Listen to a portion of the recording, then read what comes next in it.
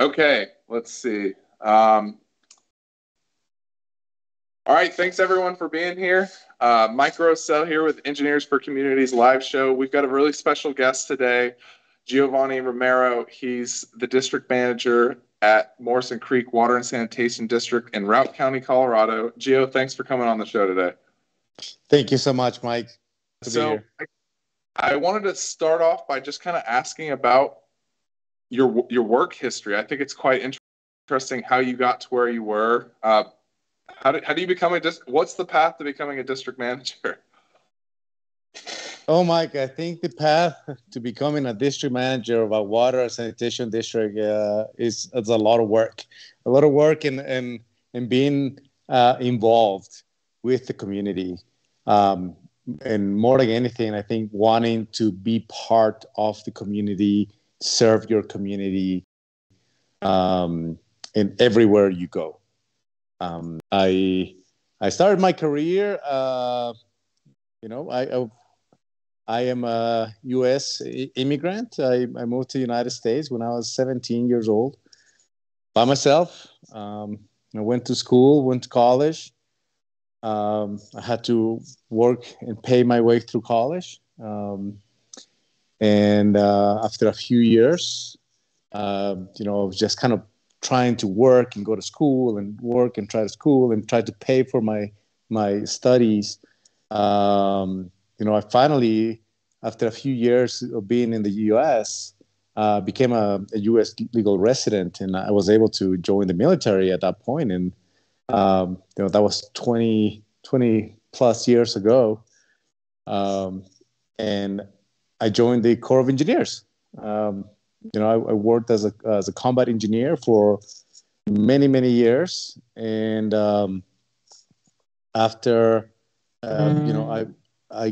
I was able to learn a lot on the job. I started to go to school again through the military, and after many years of hard work, being deployed overseas several times, I got a lot of knowledge. I obtained a lot of knowledge. I gained a lot of knowledge from just on hands doing the work, very manual labor, and finally, put in a lot of time into my school. And even when I was deployed, I tried to at least try to take one class or something if I was able to do it remotely.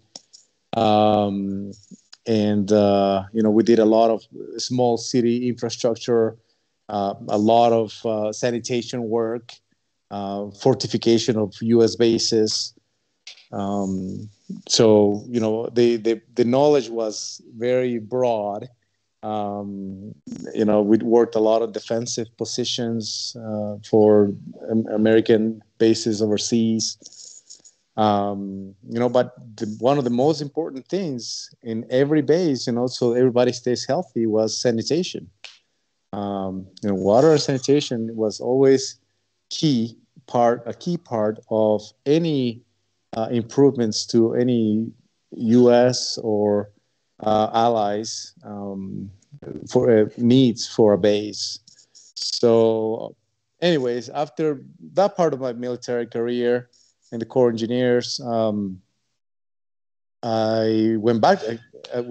I got out of active duty, went back to school. I always stayed in the reserve, still to the day, and decided to go back to school. And I did some chemical engineering, then some civilian work, and I ended up moving up to meeting my wife, my now wife, and she lived in Steamboat Springs, Colorado. And, I was trying to debate, should I stay in Denver? Should I go to Steamboat? And obviously, I decided to go up to the mountains. And it's not a bad spot to be. Steamboat I think Steamboat's like this hidden gem. Well, it's not. It's becoming less hidden. It's becoming less hidden for sure. The appeal is amazing. And so I ended up in Steamboat, and I started working on the chemical lab, and that was all great. And then finally, I was able to get a job at the county and the road and bridge shop, And that's kind of where I started my actual career, I would say, as an engineer, as a project manager, running some larger construction projects, um, and it was great. I loved every minute of it. I loved the people that I worked with. Had a really good mentor. We had a really good engineer. Her name was Janet Ruby, who was just on point, and she was just, allow your mind to flow free and try, just kind of let you roll within your job description. But we had a lot of freedom to create and and just basically create our own scope of how we wanted to see our county grow, our city grow, and having had the experience of being, having grown up in Ecuador and having lived overseas and having gotten the opportunity to work in the military, I got to see a lot of different perspectives and a lot of different types of engineering and a lot of different types of work and a lot of different types of work processes that you know gave me a little bit of I believe an advantage on between some other candidates, because I think I could see a little bit broader. Yeah. I think that growing up in a third world country, you gain a lot of things of how you not want how things shouldn't be, and I think that's a really good experience to have.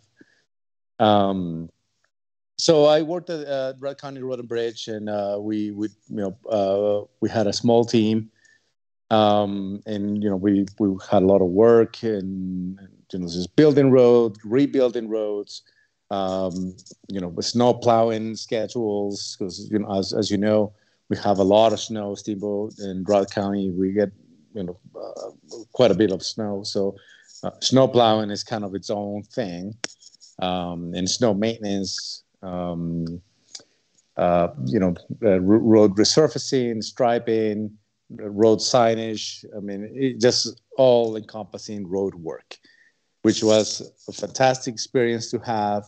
I got to meet a lot of really good people, really good workers, really good in the ground, field crews, as well as the planners, which I think that's where we kind of our scope is in the planning, staging, designing, and then execution of projects. During that time in my career, I met a very interesting person, Steve Colby. He was the previous general manager of the Morrison Creek Water and Sanitation District. And I had met him, just kind of through some road work, and they were working on some utilities and whatnot.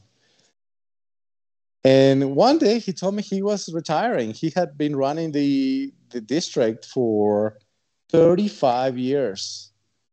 And, Wow. he had the district was under bankruptcy. I'll go into more details on this later, but the district was under bankruptcy for many years. So, he led the district through bankruptcy and whatnot. So he had a really tough time just keeping it together. There was no improvements, nothing. His focus was to whatever they had, just keep it together until the district came out of bankruptcy. And then at that point, the district would have to be assessing how their finances were to see if any improvements were even possible at that time. So Steve Colby came out, we were talking, and he told me, I'm about to retire, and the district has been looking for candidates to take over for me. And we have gone through several rounds, and we just can't find somebody to do it. And I wasn't even aware of this yet. Apparently, it had been listed for months, and the district board had held many interviews. It's just, being that we are so remote, the cost of living, and many other aspects, it was just hard to find somebody to take over. Anyway, so I interviewed, and I obviously got the job. And it was the beginning of a new era for me and also for the district. As I got hired on, the very first thing they told me is we need a new wastewater treatment plant. And we have been working with a firm to do the design. And now we just need to be able to build it. And I remember in my first interview, I said, I can build anything, really.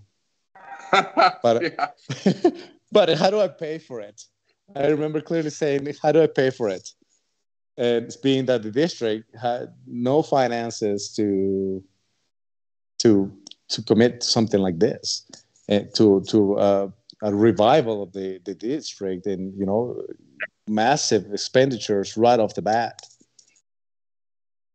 Anyway, so then I was welcomed to the world of writing grants and trying to find financing through the state and the federal government, and just kind of navigating that world, which I wasn't too unfamiliar with, but this brought me to another level of knowledge.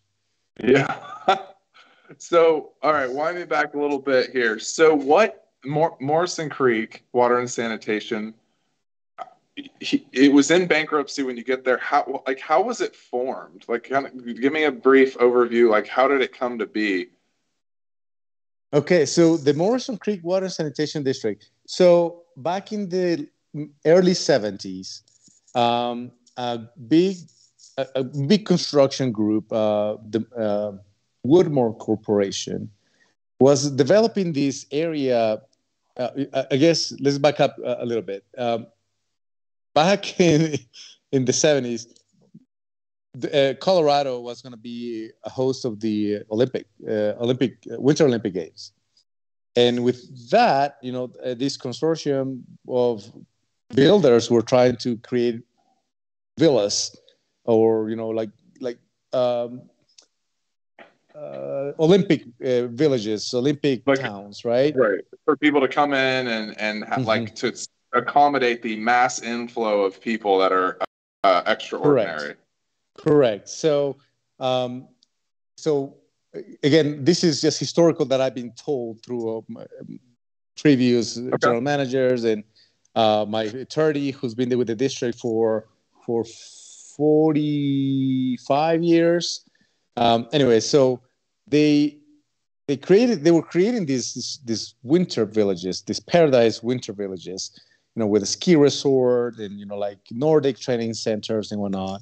So the Woodmore Corporation bought all these 11,000 acres of mountain, like pristine Colorado mountain, and they began to develop a small village, a winter that would hold Olympic athletes, and that would bring a lot of revenue to the district and so on. The district ended up the developer ended up defaulting, and I think because the Olympics were not coming to Colorado anymore.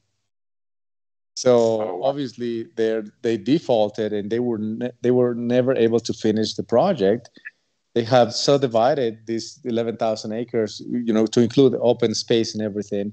But there was 2,200 lots that were created as part of this entire project. Only 500 of those were actually connected to some sort of water and sewer. It's like a fifth. Yes. So 1/5 of them were connected to some sort of infrastructure, and everything else roads were not put in. Of course, no water and sewer at all.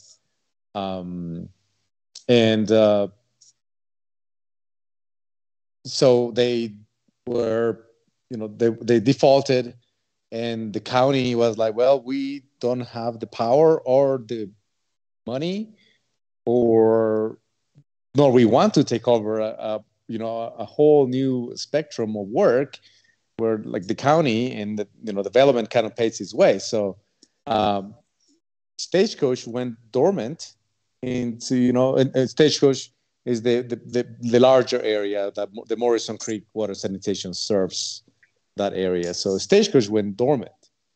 And it just kind of lay low there. You know, they came out of bankruptcy actually in 2003. And he just sat dormant. And he basically served the city of Steamboat Springs as their somewhat affordable housing area, or the commuter area although there was only 400 homes at that time. But most people, probably 90% of the people that lived there, were commuting into Steamboat for work. So that's how the Morrison Creek Water and Sanitation was created, to serve this.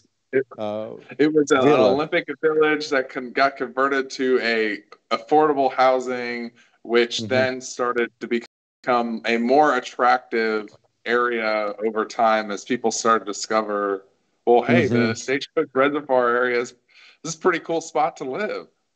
Absolutely. So got hired on the district in 2019. I'm sorry, 2020, in October 2020. And COVID happened. Well, COVID had happened before a little bit, the year prior. Right. And, but in 2020, we started seeing just a massive influx of people from everywhere. Our construction, sometimes the district, based on historical data that I've seen, the district was sometimes had negative growth. Like people would move out. There was zero growth. And sometimes, like I said, some people would just leave and, houses would be empty.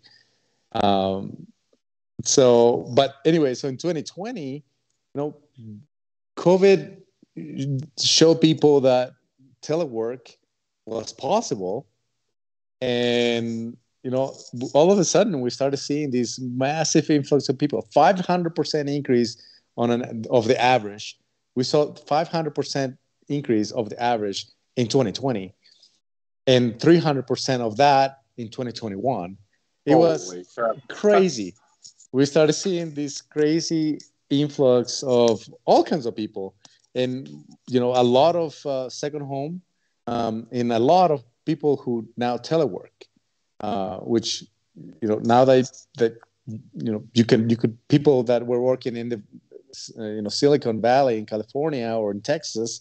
Now they were coming to work in a town with nobody. We had 700 people. Wow. So that's incredible. So people start discovering this secret paradise that's kind of like hidden away out there.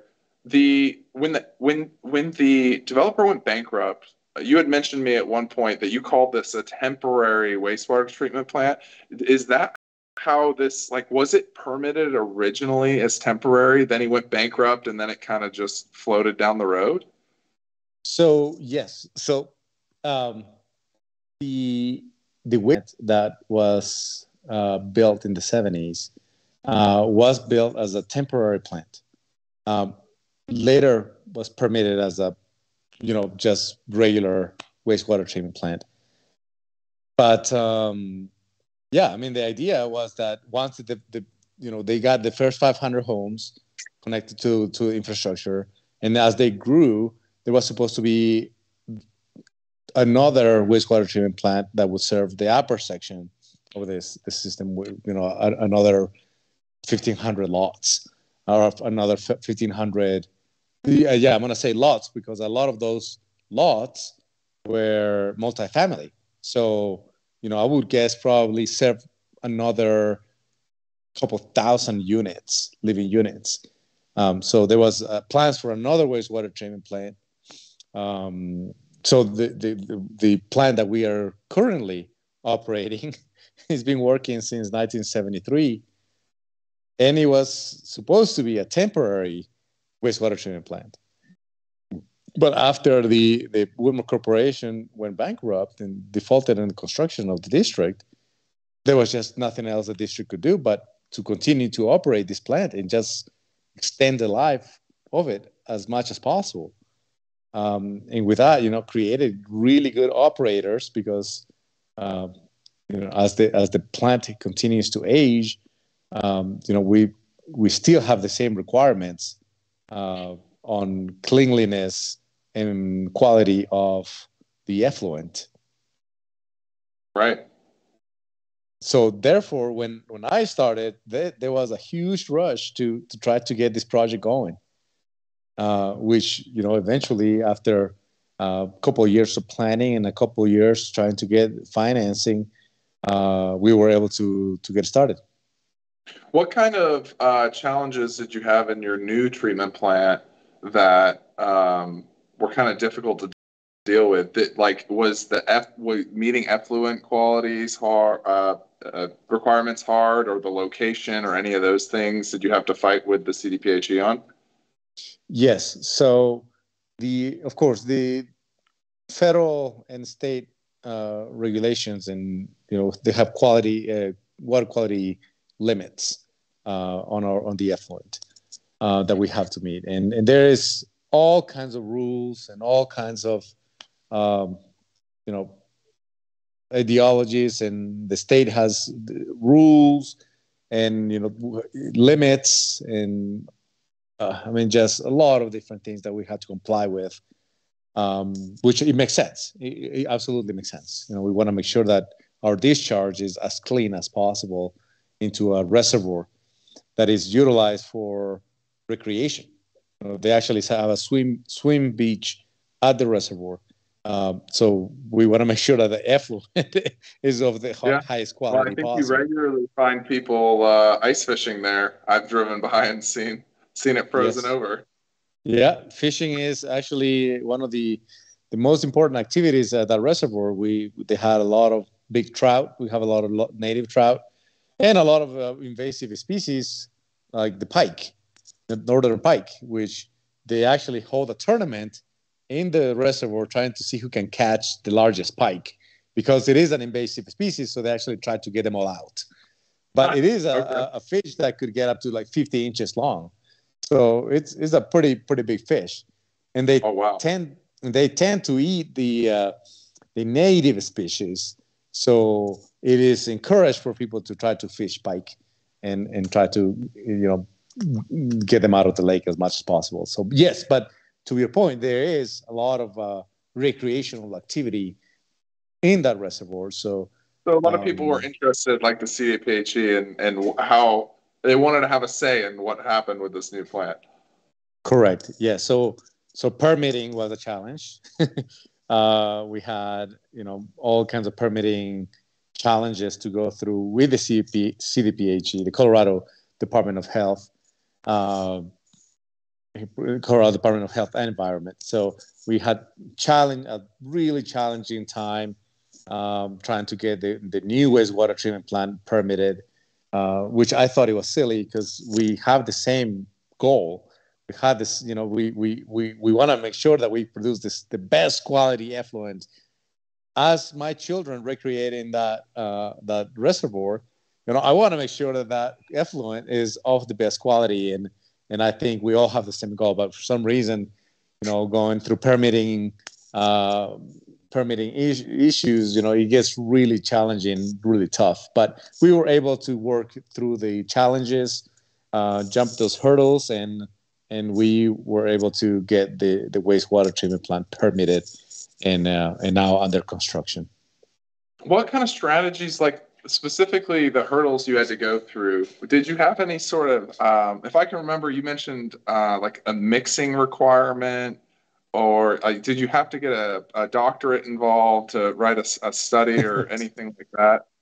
We did. So we had to have 3 different studies done that, because we would not have to do this if we discharged into a river, but because we discharged into a lake, we had these extra requirements to go through, So one of those requirements, was an geological, archaeological requirements, and also we had to perform these mixing zone studies. That was, we had to bring somebody, a PhD, to do the work, and identify how mixing of the effluent behaves under different seasons on the reservoir. So we had to perform 3 different mixing zone studies: one in the summer, one in the fall, and one in the winter, when the water moves less, right? Because it's covered under a foot of ice. So, but we were able to demonstrate, that there was plenty of mixing. Again, talking about challenges, the state wanted us to do one more study in the spring, which we might actually do it, but in the springtime there's a lot more water, a lot more flow, so that would indicate that it mixes more, and also as the water comes in, it starts to mix more. So obviously there's going to be more mixing, but you would only hope that the state tells us, yes, we understand that, and you don't have to do it, but we haven't had that luck yet. Okay. That's awesome. So you got over that hurdle, and then the next one, I think we kind of started talking about it, was the funding. You've got this bankrupted or previously bankrupted district. I hear the story a lot is they're they're operating at, man, it's just duct tape. The whole thing is duct taped together, which is pretty similar to what you came into. So what did you have to do to get this new plant paid for? Well, I want to say I had to do everything. I didn't know much of how to do it, so I just had to start poking every hole that I could find and reading, like, okay, how to get financing from the state, and I just started going to different meetings and talking to different people, different general managers of different, we just pick up the phone and make phone calls to larger facilities in larger metro districts and water and sanitation districts. And I just outright just tell them, I don't know how I'm going to pay for this. How have you guys done it? Can you help me? And just talking to a lot of different people, we started, talking to CDPHE and to the state and the Department of Local Affairs and DOLA. And, I went out to my county commissioners and I told them, hey, I'm trying to do this. I need some money. And I would just ask for money. Yeah. And, I figured the worst thing they could do is say no.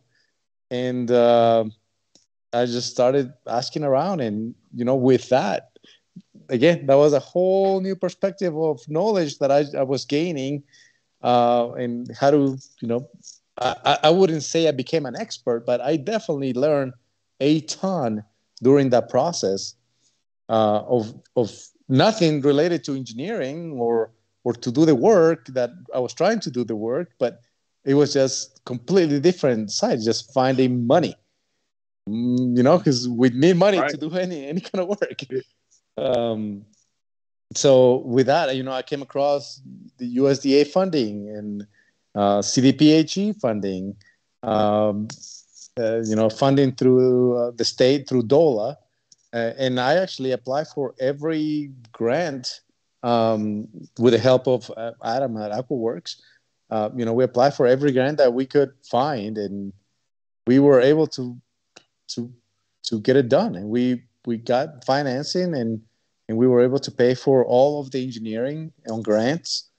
And the USDA, came across some money through the bipartisan bill for to renew all the aging infrastructure, and we were able to obtain a grant combined with a loan from the USDA that ended up financing the entire project. So essentially, you're getting like 50 cents on the dollar lumped into some sort of low interest loan kind of thing. Okay. All right. So really the lesson learned there is, and I had David on at Round Mountain, and he said the same thing. He said, I just started asking everybody, because eventually we hit a level of desperation, and we're just like, I have to let everyone know I need help. Like, can you help me? No, and you just have to keep turning rocks over.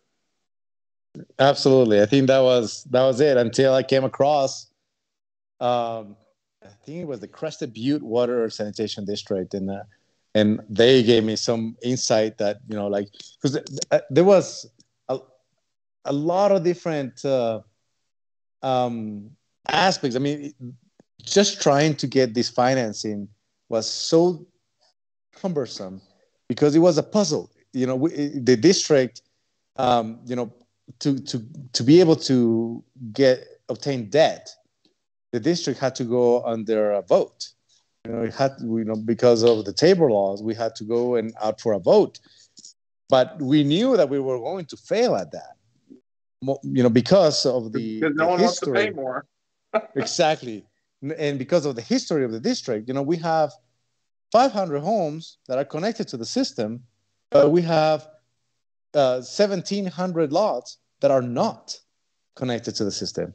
So the vast majority of people are getting no services from the district, although they do indirectly, but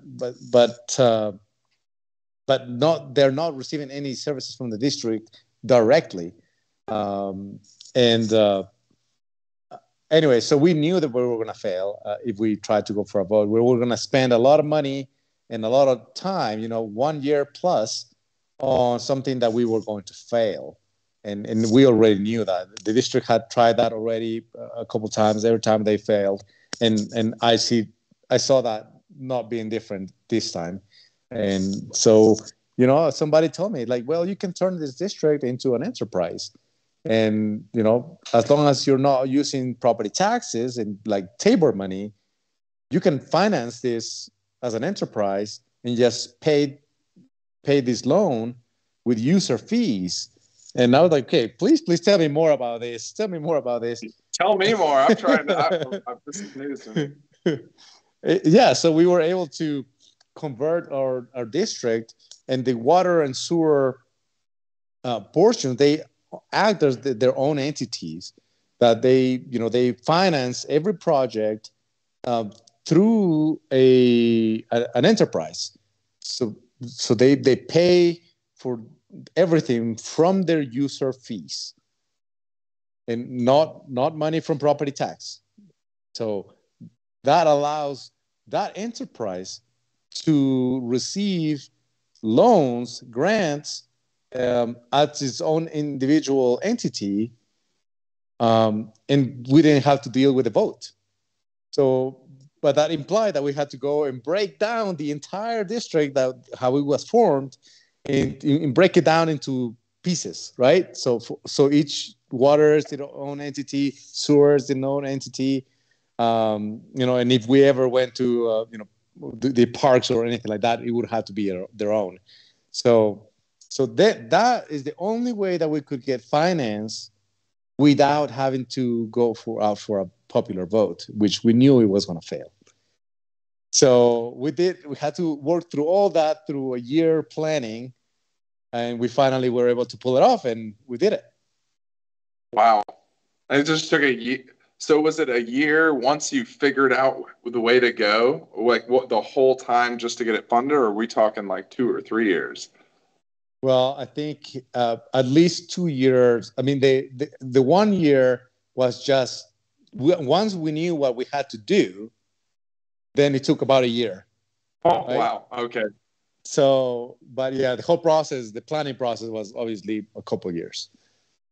Gotcha. So was the plant that you were able to design, is it designed just for the existing 400 homes? Did you guys do some master planning ahead of that for all 1,400 lots, which I think you said was thousands of units or users? Yeah. So yes, no, we definitely gave us some room. And it's not so much the how big the plant is or how much it is able to treat. Is most we're regulated by the amount that we are allowed to discharge. That's really the limiting factor. And right now we're operating at about 25% capacity, so we have some room to grow. And with that being said, we have, like I said before, Stagecoach was discovered. So now we not only have homes being built, we have large proposals for development. So in the last year, we have received two proposals that would bring another 1,000 homes to the district. Wow. That's additional to the already existing 1,700 lots that are not developed. So at that point, we may have to think, the board may have to assess maybe we need another wastewater treatment plant or so on, something along those lines. Holy crap. So yeah, that's pretty massive. What is it? Would your current plant, would it treat that? Or are you saying it's in a different location and you guys would have to build a plant to serve that community? So if those new subdivisions or these two proposed developments were to happen now or the next 5 years, I think we would have the capacity to serve, but that is disregarding the other 1,700 lots that are not connected. And, those 1,700 lots that are not connected, they've been paying property tax and district fees and district taxes for the last 50 years. So, it'll be really tough at the board to decide whether they allow this new growth that has not been paying into those 50 years for the last 50 years. Because what if those other 1,700 lots, we at some point extend water and sewer lines to them? Will they be in the hook for building a new wastewater treatment plant? Right. That's a really interesting point. So just so I can reiterate or summarize your point, you're saying you had all those lots that were originally formed with the district. They've been paying for their seat for 50 years. Or someone has, whoever owned that property. And the new guy comes in and he's going to subdivide it all out or whatever, put an apartment complex or whatever, however that's planned. And they haven't been paying into the district. And so, yeah, I guess you're trying to figure out what's fair? Like, how do you even calculate what's fair? Exactly. Yeah. So, they may take the entire capacity, but then, we got to think, okay, who's going to be, on the hook for building the next wastewater treatment plant if we exceed the capacity? So that's something that, the board and myself, of course, we have to probably engage with the developers and say, and come to some sort of agreement as far as wastewater treatment goes. Yeah, I mean, typically that's really interesting because I'm guessing your standard tap fee for those people who are already in the district does not apply to new districtees or whatever that word is. I guess, because we don't have infrastructure that could serve that type of development, they're going to have to bring all the infrastructure. But, tap fees, again, we have to address how we're going to charge them for tap fees. I've been in meetings with a lot of districts in towns, in cities, and I've been trying to learn from them how do they approach these large developments.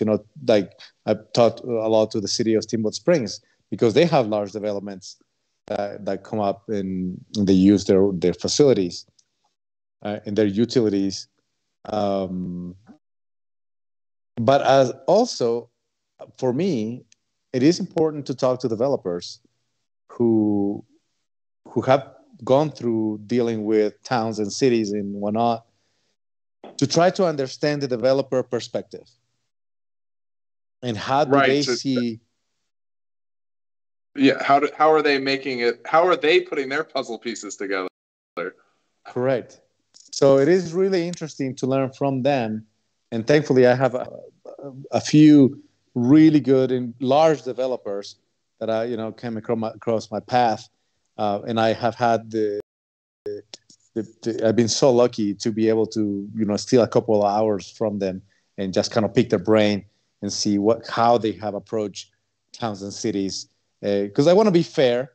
I want to be fair to all of our customers and the citizens that currently live in the district and that will live in the district in the future.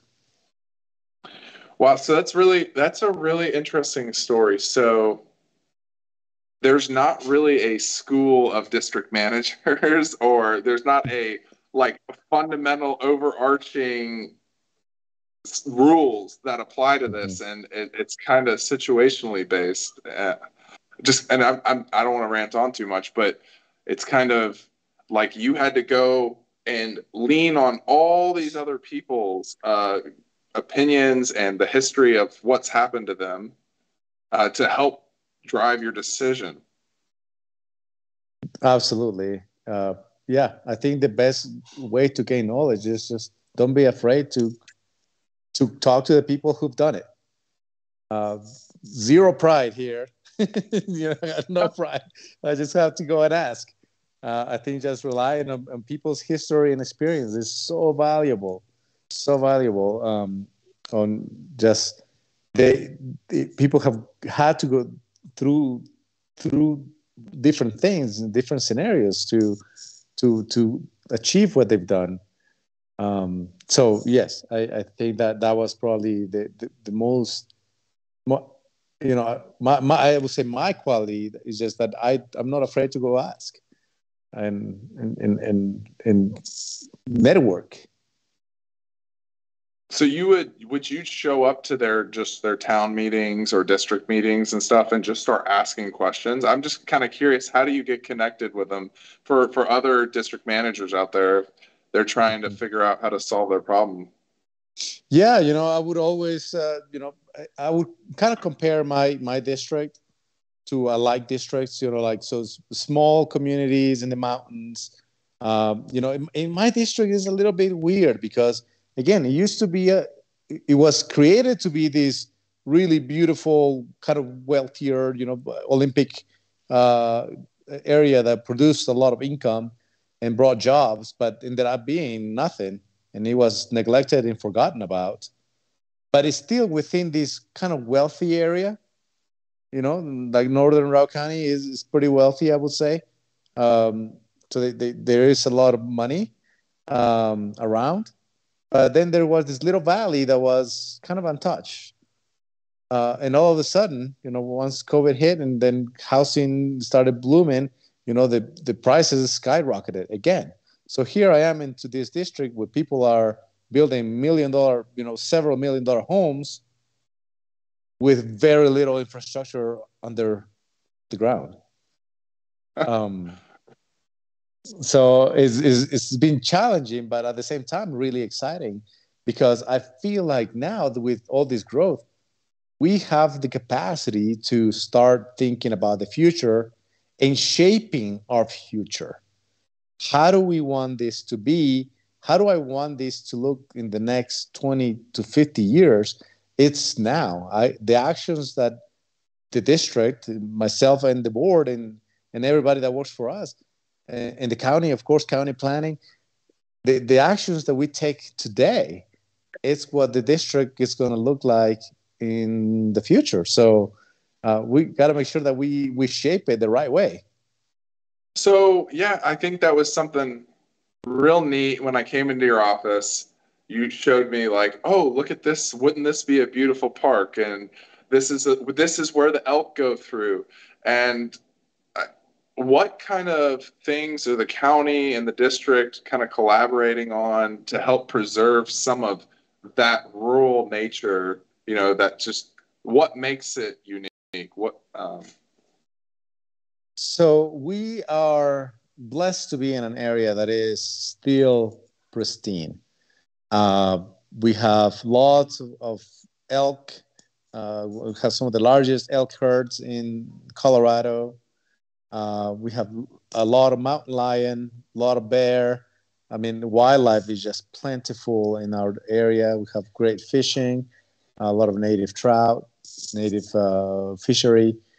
Um, so when we think about growth, we cannot exempt the wildlife from our growth. I think we have to be respectful to it. Um, they've been there before we were. And when planning for growth, I think that we should be really cognizant of who also uses that space, and that being wildlife. Um, and when I say we get to shape the district the way we want it to be, and I'm an outdoorsman person, I would like for the wildlife to be able to still stick around, even though I understand that we're going to disturb some of that, but we can do growth, responsible growth. So, what would that look like in terms of like typical density per acre? Because I think people in the city, they think, oh, well, a 0.1 acre lot's totally normal thing. I'm guessing out in your district and a lot of Routt County, a 0.1 acre lot would be only something maybe you find in Steamboat. Correct. What does that look like? So we have several larger parcels that are designed to be multifamily, high density parcels, and we want to make sure that we concentrate the density within those parcels. I would say everything else ranges from 1 to 5 acres. Just to come up with an average, I would say an acre is probably an average size lot. But there are because of the way the district has been shaped, 5 acre lots are also pretty common. Okay, wow, and yeah, I just think it's so neat to think of this big planning, and meanwhile you can have elk just going through your backyard. I live in the city. I'm a city person. But when I spend those couple days out in rural Colorado, it feels like a magical thing. I don't know how to say it. Like the not being close to so many people and having a bear walk across your backyard, it's a pretty unreal feeling. It is. I think that it just brings you.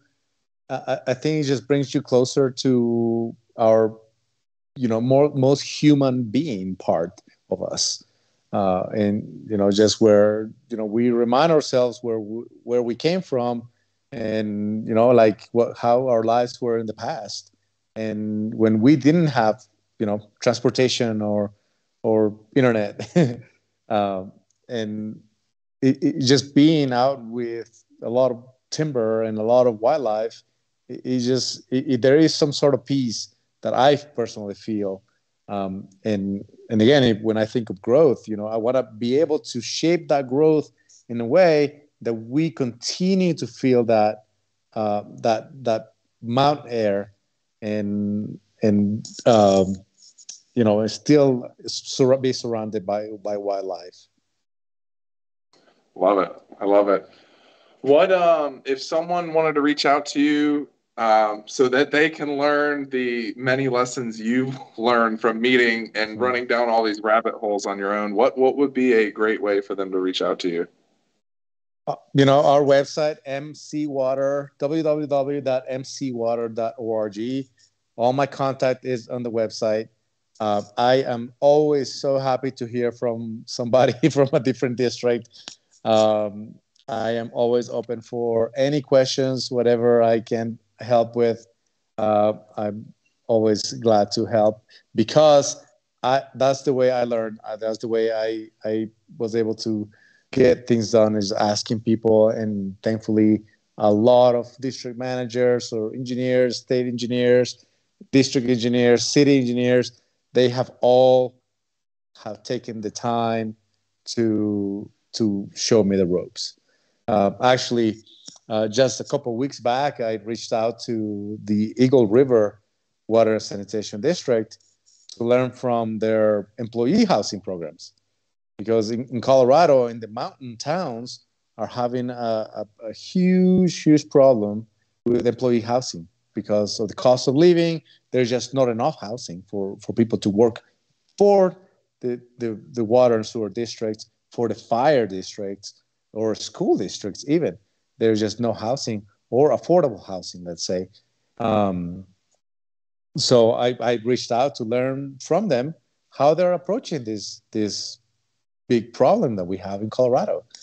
And, I learned a ton, and I'm going to start implementing some stuff in my district, creating those capital reserves and, kind of shaping our budget to be able to plan for these those issues that are coming. They're coming. We're no different from some other larger towns. It's coming to us. Wow. So that's so interesting. So you're the lesson learned is once you kind of like getting over the curve, you've kind of dug your way out of this pit, and now you're thinking like, we're going to the moon, and how can we do that, and how can we shape our trajectory with our focus and planning? I think that you hit that right on the spot. I think we're barely, I wouldn't say we're out of the hole yet, but we're crawling slowly out of the hole, and with that, looking at the moon. Our vision has always had to be within, our vision should be 5, 10, and 50 years when we're planning for, water and sewer infrastructure, road infrastructure, school infrastructure. So that's kind of where I'm at right now. It's just I'm crawling out of this hole where we were, and our first big project is going to get done, and then we have a lot more work to do. Love it. Well, Geovanny, I really appreciate you coming onto the show today and sharing your vast, immense challenges that you've gone through. I think a lot of people will be able to lean on this information and use it to help educate themselves. Yeah, no, I think that's the only way. Networking with the people that are alike. All right. Awesome. Well, that's it for the show today. Once again, Geovanny, thank you so much for coming on. Thank you, Mike. I really appreciate it. Okay. Bye. Have a good day. Bye.